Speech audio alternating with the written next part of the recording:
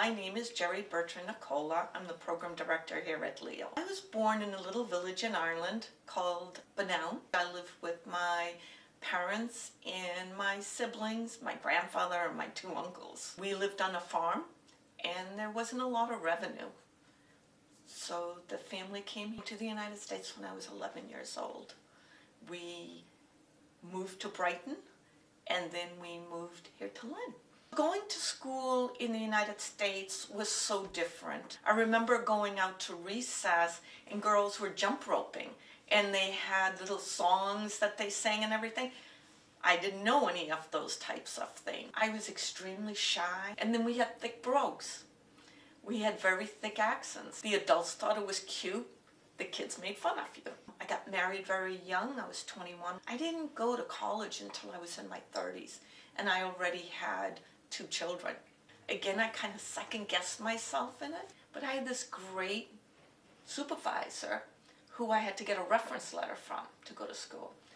And he put on there, and I'll always remember this, the only obstacle Gerri has is herself.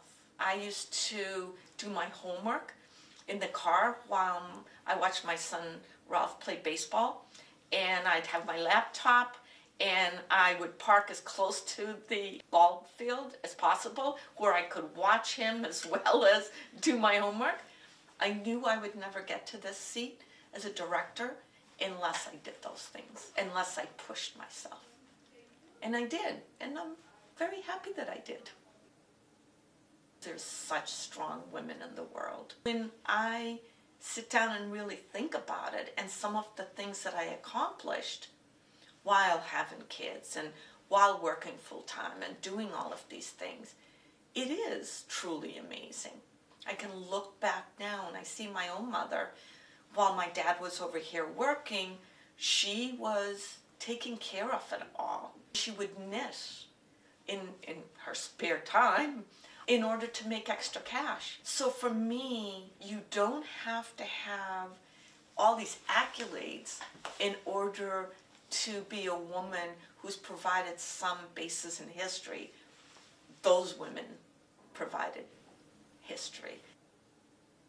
Women, they're a lot stronger than they sometimes think they are. And I think there's so many amazing women out there.